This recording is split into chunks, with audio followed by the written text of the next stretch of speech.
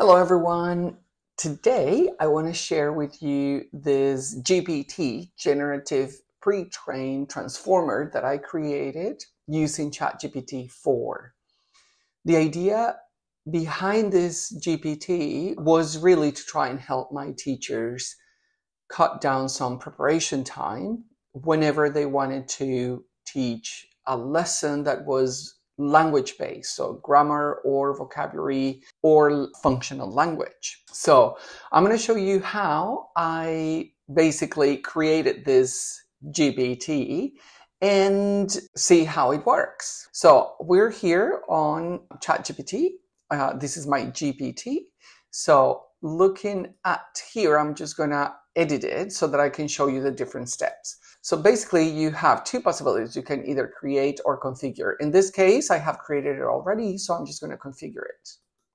And I'm going to tell you how I went about it. Basically, I gave it a name, which you can see here. So it's a lesson plan for an 85-minute lesson following a guided discovery and an introduction, a description, basically, which is what you can see here on the right.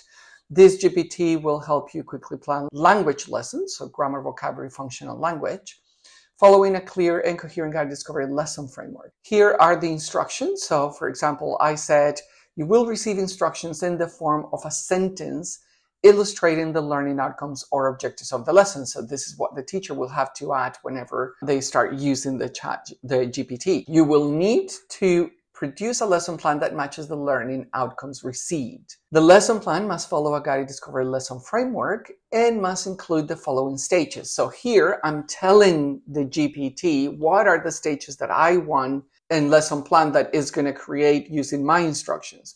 So I want it to have a leading, and I'm defining what that leading is and how long it takes so that it can use that information to be more accurate in terms of the instructions. So remember, in the other videos that I shared on language prompts, it is very important that we are very, very specific. So leading, maximum 2 minutes to show a picture, sound, object, etc. Then a warmer, maximum 3 minutes for students to do a task as a result of the lead-in. So for example, usually a discussion via 1, 2, or 3 questions about the context set by the lead-in. Then pre-teaching vocabulary, so maximum 5 minutes if necessary. And this if necessary is because all the language included may not need to be pre-taught. This is something that there's a little bit of a debate about whether we pre-teach vocabulary or not. But sometimes it's necessary if there are too many words that they don't know in the listening or the reading.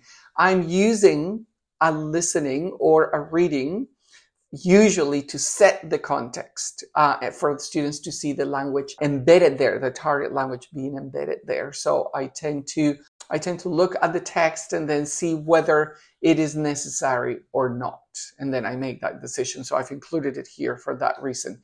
Some people say, well, maybe the pre-teaching vocabulary could be done after the listening for gist. And I totally agree. It's a matter of choice and a matter of when you want to do it and whether the conditions require pre-teaching vocabulary, basically. So it's not completely rigid, and that's my rationale. Then listening or reading for gist, 3 to 5 minutes. And then the guided discovery stage, 15 to 20 minutes with subsections which include meaning, form, and pronunciation. Then a control practice stage, maximum 20 minutes, a freer practice stage, maximum 20 minutes, and then a feedback stage of about 5 to 10 minutes. For the meaning section, have a task where students have to classify or divide the target language items, or in this particular example that I'm using, 8 phrases into what they hear in the situation and what they say in the situation if dealing with functional language. I'm using a functional language lesson on how to order food in the restaurant as an example, and I'll give you more details in a minute. Let's finish with the instructions. For example, number 1, are you ready to order? This is a fixed expression and it is not broken down into individual elements, as this is usually asked in most restaurant situations. Example number 2, I'll have the X with X. So for example, I'll have the chicken soup with fries on the side, where the expression is semi-fixed and only the X can be replaced by different items. Here, focus on the part of speech of these items. They're usually nouns. For example, I'll have the fish, or the rice, or the salad, etc. For the pronunciation stage, for this specific example, focus on sentence stress, intonation, and connected speech. For example, yes, no questions have rise in intonation, as in, are you ready to order? Statements and WH questions, including how questions, have fallen intonation. For example, how would you like the steak? Questions offering options have rise fallen intonation. For example, would you like the fish or the pizza? For other language items, for example, verbs, nouns, adjectives, and the like, also focus on word stress, pronunciation, and where appropriate on sentence stress and connected speech. I'm writing this extra information in the instructions because this is the example I'm using to train the transformer is a functions lesson, but we could do the same with grammar and vocabulary. If that was the main aim of the lesson. Then I say, produce the lesson plan following this example and use the same format. Produce one lesson plan for an 85-minute lesson. This is what I have here, and it's 85-minute lessons because, as I said in my Facebook post, it is the length of the lessons we currently work. There, we also have 55-minute lessons, and I also create another one. But for this video, we're looking at the 85-minute lesson. Suggest 3 activities for the teacher to choose from for control practice of the target language where the answers are predictable and common sense. For example, written exercises which require the students to use the target language. For example, I got fill, dialogue writing with prompts, etc. It's really useful to always give an example to the generative pre-trained transformer GPT. Suggest 3 activities for the teacher to choose from for freer practice or of the target language where the answers require the students to use their creativity to use the target language, but the context and parameters are clear. For example, they write a role play, their own dialogue, they create a quiz for other students, etc. Use this example from the internet is an article from IH World on guided discovery. So use that also as information for reference. And also globalcognition.org guided discovery also for reference, so that it is not all coming from me and there's also coming from reliable sources. Then those are the instructions, the conversation starters that are possible for someone using the GPT for the first time. So what happens in each stage of a guided discovery lesson? And so if you click there, it will tell you pretty much what happens. So if there's a new teacher who's not very familiar with guided discovery, they will be able to see what happens there. Also, create a guided discovery lesson plan to teach jobs at elementary level. So this is also an example lesson plan for this specific content so that whoever is using it can actually see what it looks like. If they're just checking things out, they want to see what it looks like and not necessarily just going and creating a lesson plan, or at least see what the prompt looks like. And also tell me more about guided discovery lesson framework. So it's 3 different conversation starters that would help anyone using the GPT. Now, something that is really useful and is that, for example, in knowledge, it says if you upload files under knowledge, conversations with GPT may include file contents. Files can be downloaded when code interpreter is needed. So what files did I include? I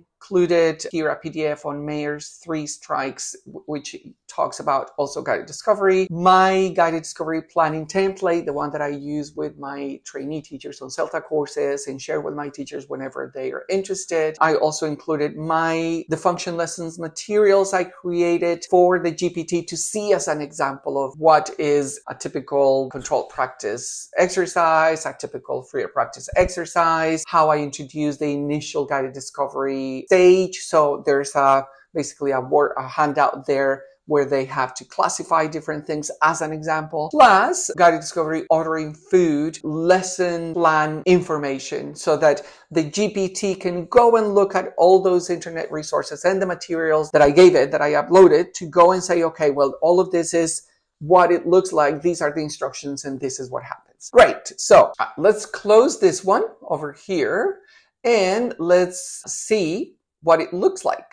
Okay. So I'm just going to say, create a guided discovery lesson plan to teach jobs at elementary level. Let's say I'm a new teacher and I don't really know what it should be. So I'm going to add my learning outcomes. But before I do that, I want to see what it looks like. So if I click on it, it will give us basically following that format. And this is what I really like, because it is a template. It is something to help the teacher. It's not that they need to grab this and then go to the classroom and teach this lesson. I think they could, but I would probably just go like, oh, I see. Okay, now it's a lot clearer. I can see the stages. I can see suggested activities that I can use for the different stages. So for example, the target language could be, what do you do? What's your job? I'm plus a job title. Where do you work? I work in at plus the place. So this is some of the target language, and then possible target language, and then you have the lead-in and the different stages, which I think is really good, because it can give especially new teachers or even experienced teachers an faster idea of what the different stages are and what we need to do or could do. So for example, the lead-in, show a picture, display a collage of various job-related images. As what do you see in the pictures, set the context and activate prior knowledge of common jobs. This would also be a diagnostic activity. What is it that the students can see? What words they know already? And so this would be very useful for me as a teacher. In the warmer, discussion questions. So what job would you like to do in the future? Does anyone in your family have an interesting job? What is a job that you think is difficult? And then whole class, they can share answers. We can see any emergent language, make notes of what they know or are missing or need to know, so that we can address it. Then pre-teaching vocabulary for the listening gist. So who teaches students? This will depend on the listening that you have. You may have already a listening in the coursebook that you're using, or maybe you have created your own listening. I like creating my own listenings with other teachers, recording them and then using them in class, so that there's an element of connection with the students. I like to include things that they have said or things I have said in class, so that they can relate to it. Then the listening for gist again. So some pre-listening questions. What the question would be like, what jobs do you think you will hear? So that there's a prediction task that is very useful. They write them down, and as they listen, they cross them off their list. Then the guided discovery. So the meaning, remember the instructions we gave? So the task provider worksheet with the dialogue. So it is suggesting what to do. Here in this case, it's a dialogue. What do you do? I'm a teacher. I work in a school. It's a very simple dialogue. We can expand it. This is just a suggestion. Categorize what you hear and what you say. What do you do? What are your working hours? In this case, it's focusing more on the functions or the questions that we ask. It also suggests some CCQs. What job does person B have? Where does he or she work? Does he or she? More than concept checking questions, these are more like comprehension checking questions. Then there's the form, focus on the structure. I'm a job title, focusing on a plus singular, count nouns, and then some questions. There's the next stage, also focusing on pronunciation, the right intonation, questions and full intonation for statements that we mentioned in the instructions.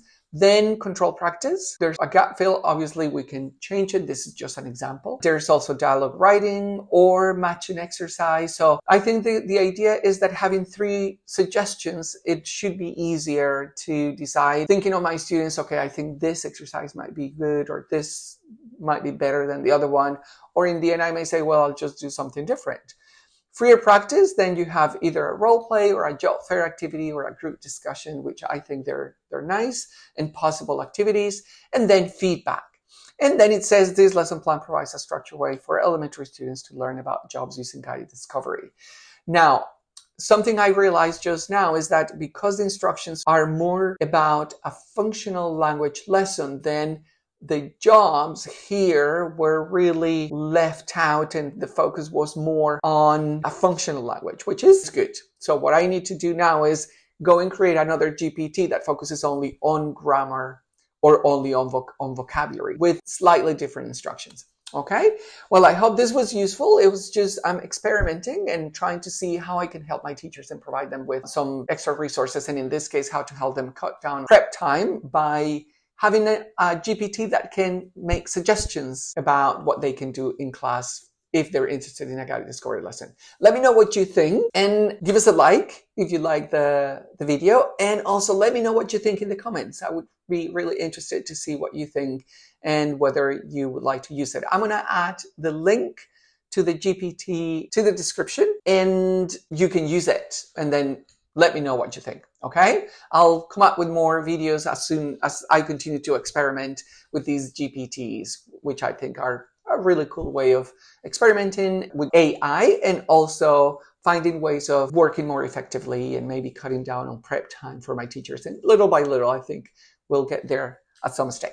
Thank you and bye for now. Well, we've come to the end, but I'll be sharing more exciting videos, so stay tuned and subscribe. Do let me know in the comments box if you have any special requests, and I'll try to make a video about them. That'll be exciting, don't you think? I'll make sure I'll give you a shout in the video. Do share this video with your friends, and can I ask you a favor? Hit the like button so that more people can see this video. Bye for now, and remember, learning is fun, and you don't have to do it alone. So let's learn together with Robert.